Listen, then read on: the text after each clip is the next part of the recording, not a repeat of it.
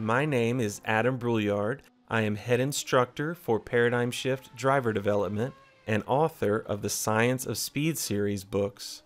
In this video, we are going to be looking at the physics of the racing line. We'll first go over some different types of cornering techniques and then identify the four main elements of a perfect corner. Next, we'll learn to use these elements to work up a corner and identify mistakes. Finally, we'll end by looking at a training exercise designed to improve your overall driving ability. We are going to be analyzing different techniques, so first we need to establish a good test bed to make comparisons.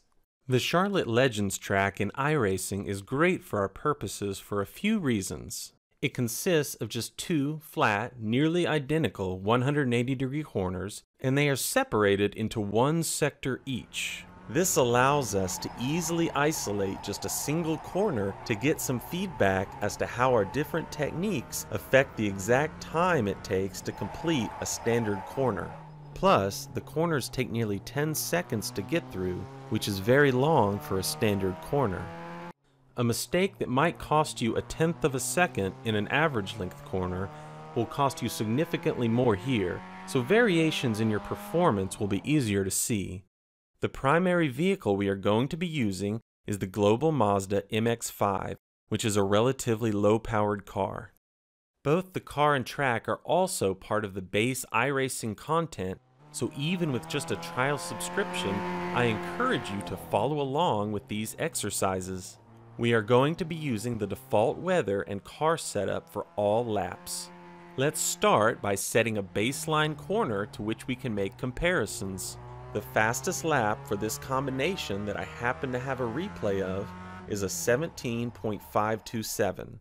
The second corner's sector time is 8.799, and this is the corner we will focus on.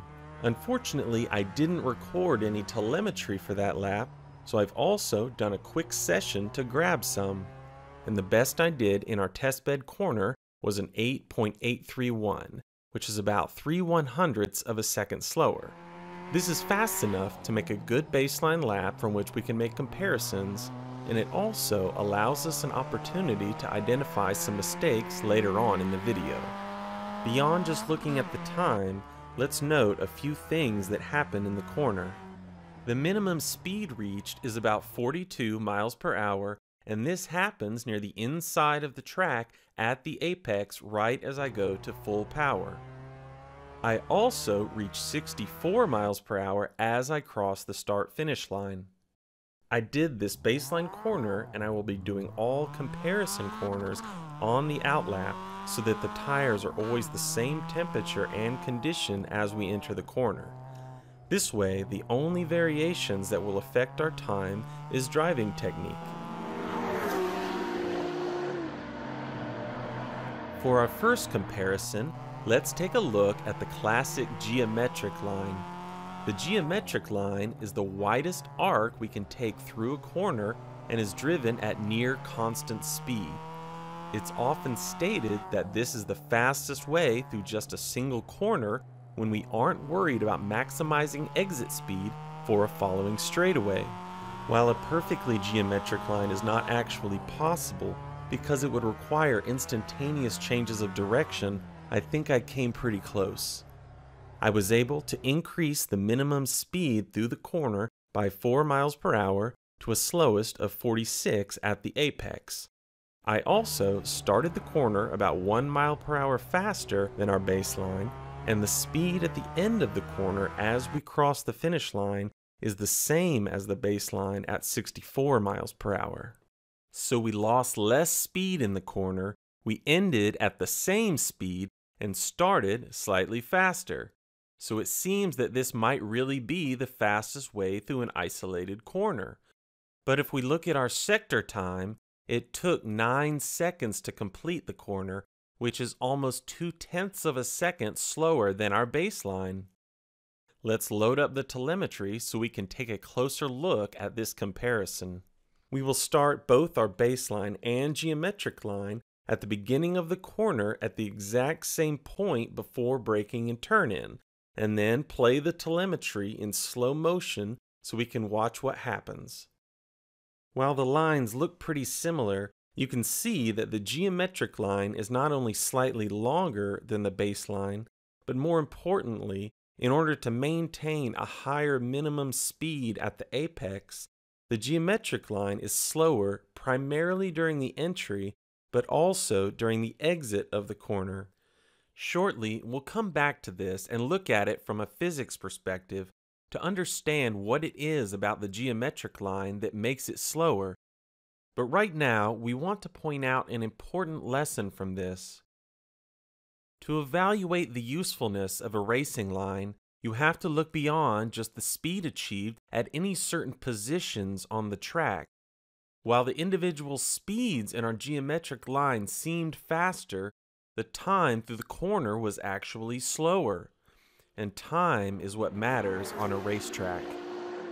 For our next comparison, we are going to examine the late apex. While an ideal apex is almost always later in a corner than the geometric apex, what we are actually referring to here is the technique of tightening up the radius at the entrance of a corner so that you can accelerate earlier. The key difference from our baseline is that the acceleration point is before your line reaches the inside of the track. The strategy being that the time lost during corner entry is more than made up for by the extra speed that is carried down a long straightaway.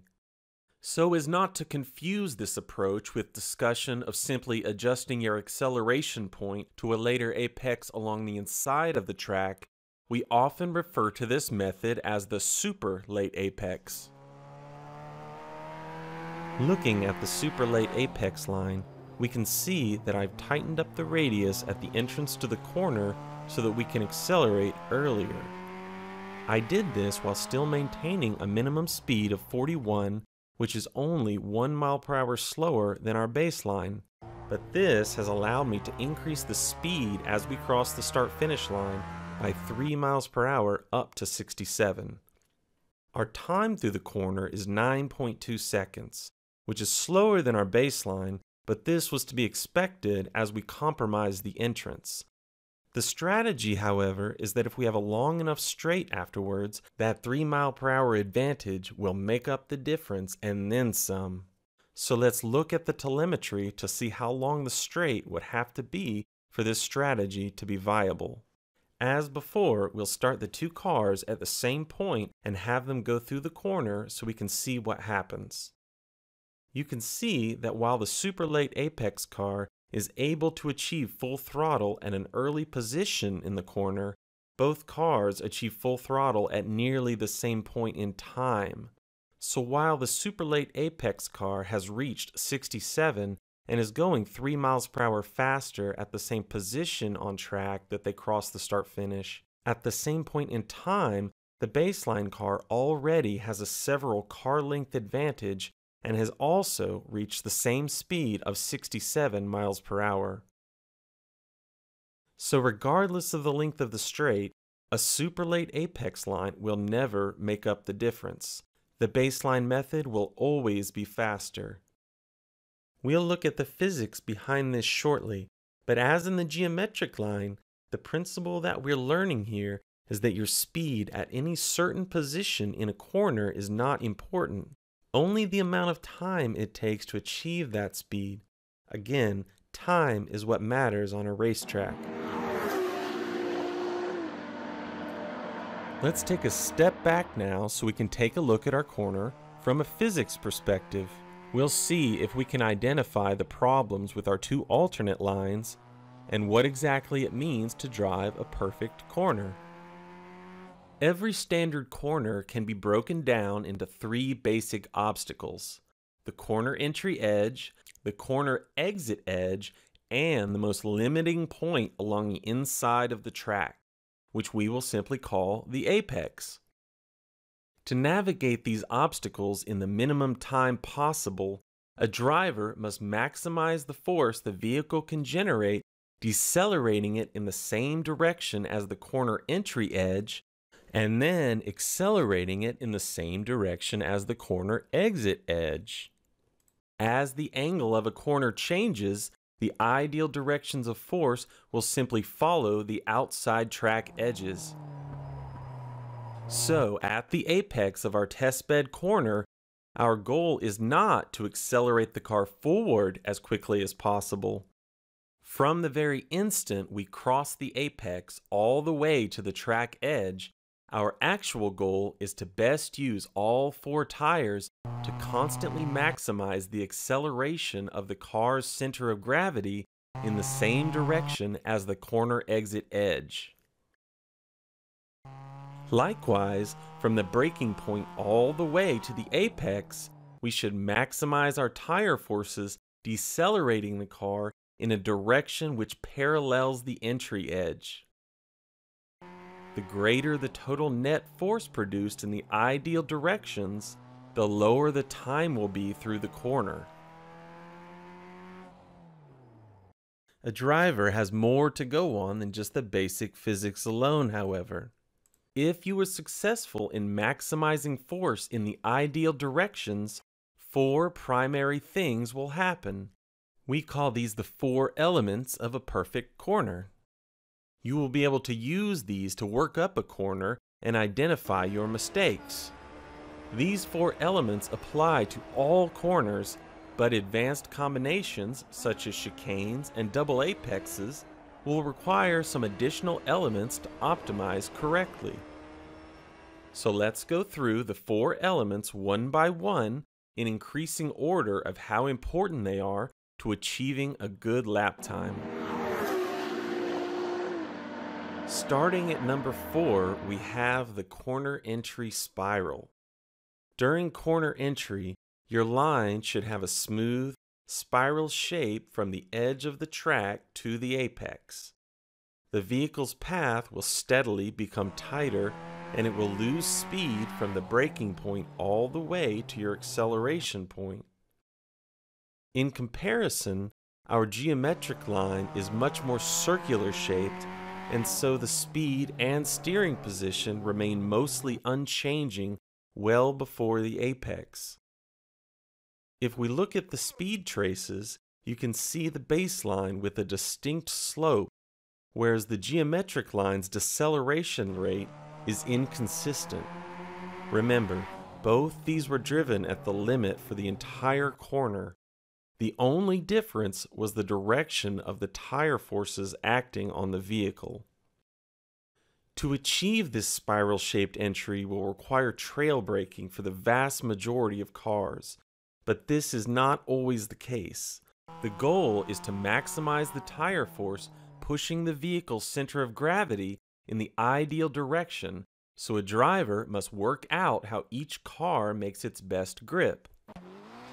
In a rally car, for example, a typical trail braking maneuver generates poor grip at certain angles, and so off-road driving will typically require other techniques such as handbrake turns or Scandinavian flicks to spiral to the apex and decelerate efficiently. From a lap time perspective, however, a spiral-shaped corner entry is the least important of the 4 elements. While it is the fastest way if done properly, trail braking can be very difficult in certain situations, whereas arriving at the apex with the correct momentum is critical for a good lap time. When a driver is looking for that last little bit of time, however, corner entry is usually where they will find it. Arriving at the apex with the correct momentum is critical because only the correct amount will allow us to maximize acceleration. Too much or too little momentum will compromise our corner exit. Let's take a look at our geometric line again. At the apex, we have a speed of 46 miles per hour, but at that very moment, the only thing that 46 miles per hour is doing is sending us directly toward the wall. Our goal, however, is to accelerate as quickly as possible in the same direction as the exit edge. In this case, we actually have too much momentum, and you can see this evidenced as not being able to apply full throttle until much later in the corner. This hurts our exit because now we must use some of the tire force that could be used to accelerate us in the ideal direction to counteract our excessive momentum. If instead we had too little momentum at the apex, although we would be able to achieve full throttle right away, our corner exit would still be slower than ideal. We wouldn't need to use the entire track during corner exit, which means the total tire force generated to accelerate us in the ideal direction was compromised. If we draw arrows showing the direction the tires are pushing the car throughout the geometric line, you'll notice they point inward. Much of the tire force generated during the corner entry is then simply canceled out during the corner exit. This is wasted force and is the reason the geometric line is slower. Comparatively, in an ideal line, as much tire force as possible is used to decelerate and then accelerate the car. Maximum acceleration does not always mean full throttle, however. Let's take a different car through the corner, the Lotus 49, which has a similar amount of grip as the MX-5, but significantly more power. This time, we aren't able to reach full throttle at the apex without excessive wheel spin. As a general rule, to maximize acceleration, if you can't achieve full throttle at the apex, you shouldn't be able to until you are going nearly straight.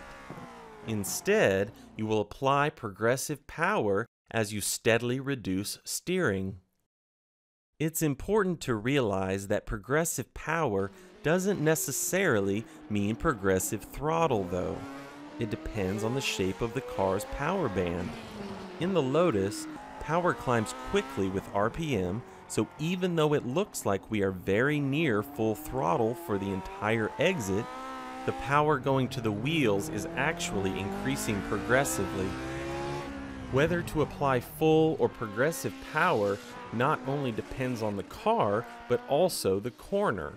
For example, the Lotus in a faster corner would be in a higher gear and so wouldn't be able to accelerate as quickly. So let's now take the Lotus through our same corner in third gear instead of second, so that we have the exact same level of grip but less acceleration potential. And we'll see how this affects our apex and exit. Just as in the MX-5, we are now able to reach full throttle right at the apex without excessive wheel spin. But in third gear, we needed more momentum to optimize the exit. Our minimum apex speed is now 44, up from the previous 43, but the higher gear reduced our acceleration potential, and so our time through the corner is slower by about 2/10. So in all corners, every different car will have a certain amount of momentum, a perfect apex, that is required to maximize the force pushing it in the ideal direction. For a given level of grip, more power will need a slower apex, and less power will need a faster apex. Or, put another way, if you have less power, you need more momentum to maximize the acceleration in the ideal direction. This is why lower powered cars are often referred to as momentum cars. Our second most important element of a perfect corner is that we must use the whole track. Often, one of the first things that a novice learns, there is a bit more to this than going from the outside to the inside and then back to the outside of the track. Let's look again at our super late apex line. The biggest problem with this line, and why it is almost 4/10 slower than our baseline, is that we didn't even come close to using the whole track. While it looks like we go from the outside to the inside and then all the way back out, the point we cross the inside of the track is not really an apex. By accelerating much earlier, we have actually created what we call a false apex out in the middle of the track. We are essentially optimizing the corner around an obstacle that is not really there. This has effectively made the track much narrower than it really is. This is why the acceleration point should ideally be at the most limiting point along the inside of the track. If it is not, then you aren't using as much track as you could be. This does not mean that a driver should simply wait to apply throttle as they pass the inside of the track, however. In the baseline lap, you can see that where I begin accelerating is actually slightly before where it could be if I had used every last bit of the track during corner entry. This indicated to me that my approach wasn't quite optimal, but if I had waited any longer to apply throttle, I would have made the lap time penalty for the error even worse. This is because no matter where a driver is in a corner, they should begin maximum acceleration the very instant that it will take them to the edge of the track at corner exit. This is because driving on a track is a dynamic process. A good driver will constantly be creating a new optimal line based on their current situation. I like to say, never give up on a corner.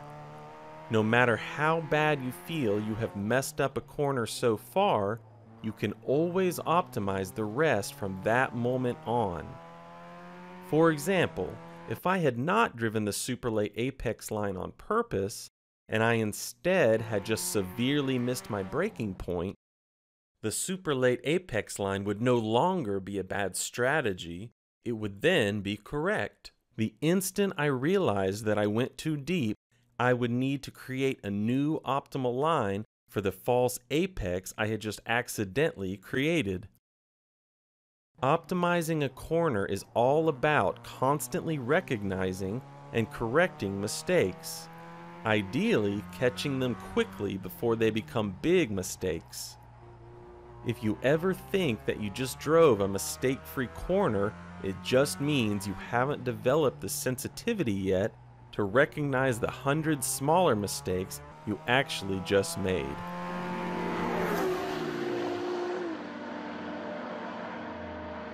So in the baseline corner, we've seen that I started accelerating a bit early so that I could at least optimize the rest of the corner by using the whole track during my exit. But if we now look at my corner exit, I didn't quite use as much of the track as I had done in my other comparison laps. So why didn't I go all the way out to the wall as I was planning to? The reason is because of the most important element of a perfect corner. Driving all the way out to the wall would have dropped me below the limit, and so I wouldn't be maximizing the total force accelerating me in the ideal direction, which after all is the ultimate goal of all of this. Driving at the limit is not just about using your tires to their absolute maximum though. It's also about directing those tire forces in the right direction at the right time. Let's look again at our geometric line. My goal was to drive the corner at the maximum limit of the tires, but I was intentionally directing all of that force sideways in relation to the car for the whole corner. During our faster baseline corner, however, my goal was not just to drive at the limit of the tires. I needed to be aware of my angle, speed, and position at all times because I needed to direct those tire forces in relation to the track, not the car. Developing a sensitivity to how these forces affect the car's overall movement through a corner can allow a precision in your driving that no other car control cue can match. If you learn to develop this cue properly, it can absolutely transform your driving. While some drivers just do this naturally, in others it must be trained. We call this sensitivity to the overall movement of a vehicle the universal cue. The universal cue is different from most other car control cues in that your primary focus is not on things within the car, such as listening to the tires or the feeling you get through the steering wheel. Instead, it is about paying attention to how your driver inputs affect the car's overall movement through a corner. You aren't focusing on the car to drive at the limit, you're focusing on the track. During my baseline corner, for example, as I approached the apex, my focus was simply on moving the car across the finish line as quickly as possible. This is what guided my driver inputs and let me know to go to full throttle early and not drive all the way out to the wall. Likewise, in the Lotus, although my goal and focus were the same, the driver inputs turned out quite different. Paying attention to the universal cue showed me how much throttle and steering to give at every instant to maximize my movement toward the finish line. Conversely, if I'm training in a rally sim, maximizing movement down the track typically requires very high slip angles and large amounts of wheel spin that would be very slow on tarmac. So even though these cars might all accomplish it in a different way, the driver must work out how to maximize the force they can generate in each one. While all the other car control cues are helpful and can get you close, only learning to pay attention to the overall movement of a vehicle through a corner will give you the final answer to where that last little bit of time hides.